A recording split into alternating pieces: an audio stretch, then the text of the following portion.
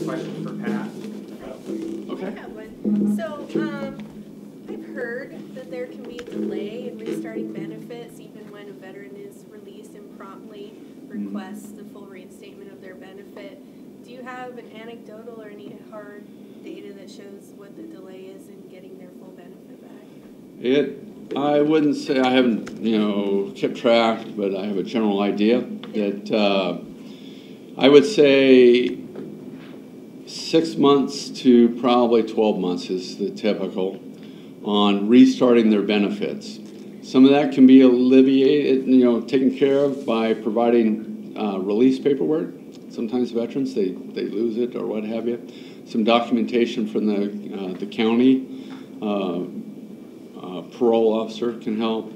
But generally, even if you prime the pump, if you will, you do everything perfectly, the delay is still substantial and still is impacting veterans. Right. We had worked in agreement with our regional office to minimize that. We had some success with it because they would work those on a special case-by-case basis. But unfortunately, then the VA went to what they call we call it the national queue, where any claim that goes into the VA system goes to the most eligible regional office. And so that lost, that dissipated basically our regional office's ability to really personally track those.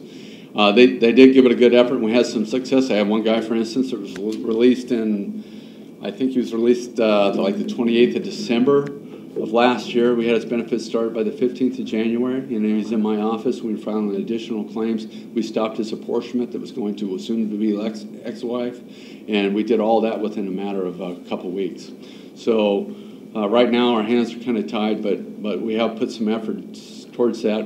Right now, I think the best thing that we can do in those situations, whether it's reduction, reinstatement, or what have you, is to get it right when we submit the claim. So we submit the right documentation the first time. It minimizes development. We can waive waiting periods and a couple other things that help minimize the time lag there. But that's probably the best thing we can do right now.